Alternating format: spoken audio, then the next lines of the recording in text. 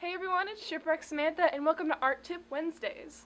Every Wednesday I am going to be reviewing and giving tips and constructive criticism on artwork submitted by you guys.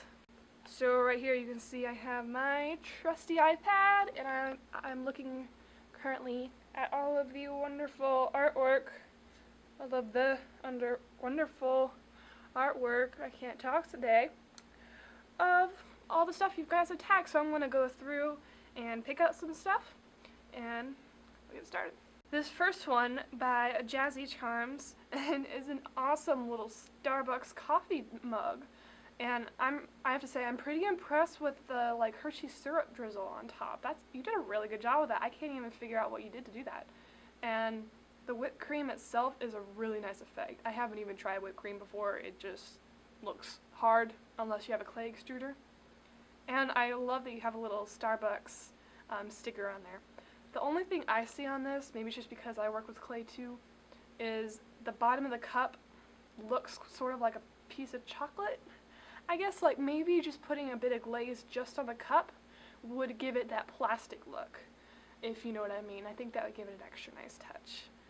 Alright, this next one by Clay Cutie Pies is adorable little monsters. I kind of like the effect, but they kind of look like they're melting. Oh, it says that the arm fell off from the green monster. You know what? If this is clay.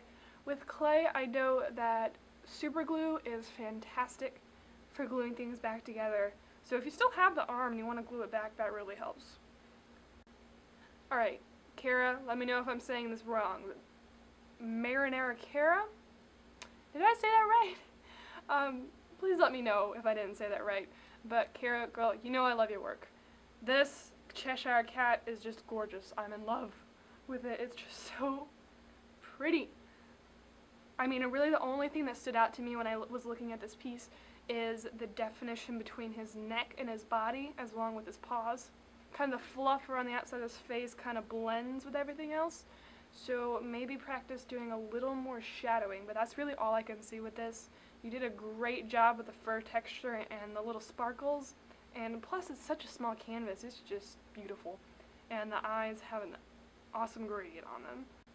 Alright, this next one is by Miss Fifi, and it's an adorable kawaii raindrop. And is that how you say kawaii? I think that's how you say it, right? I'm not good at pronouncing things, apparently.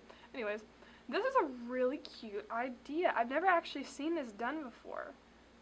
The only thing I can see on this one is I think there's kind of little fingerprints on it.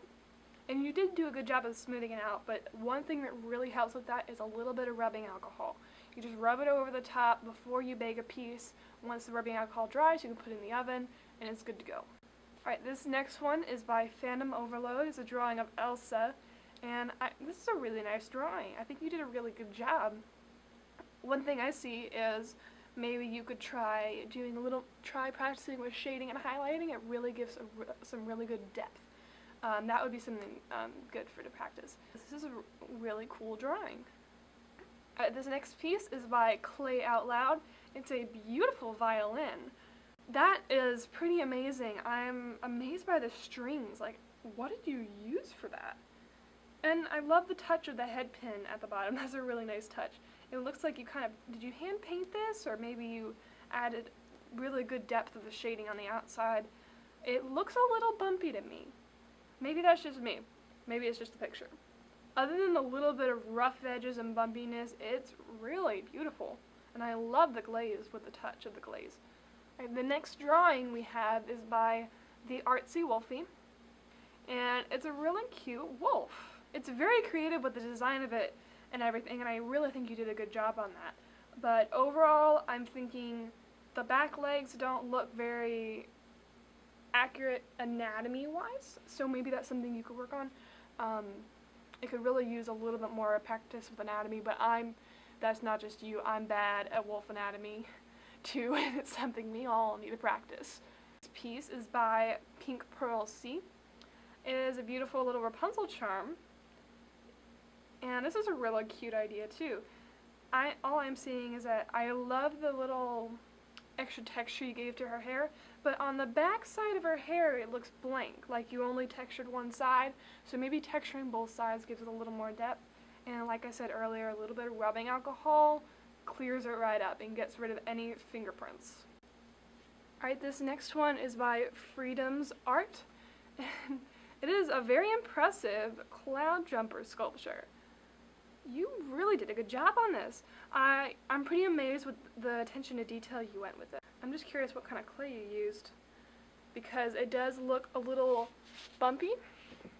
Now, my one tip for painting with this is maybe next time, one thing to think about is doing thin layers of paint. So the more layers you do, the thinner it is, you won't see the paint brush strokes along the piece, and it looks much more clean and smooth.